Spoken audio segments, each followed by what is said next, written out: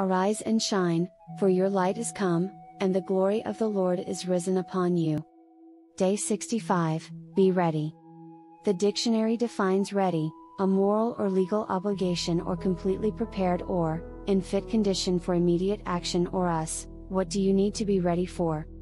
Today's first reading is from Exodus, chapter 34, verse 2, and it reads, Be ready in the morning, and then come up on Mount Sinai. Present yourself to me there on top of the mountain.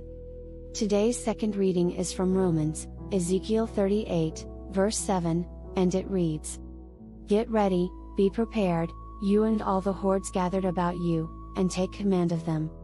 Let us pray. Father Lord, the King of glory, the one and all, and the all-in-one, we thank you for this day. Father, forgive us our sins, and I pray you fill us with the spirit of readiness, to take advantage of the opportunity that presents itself, so that we may indeed gather our hordes, heavenly and earthly, and take command of them, and that in all this, your name will be praised.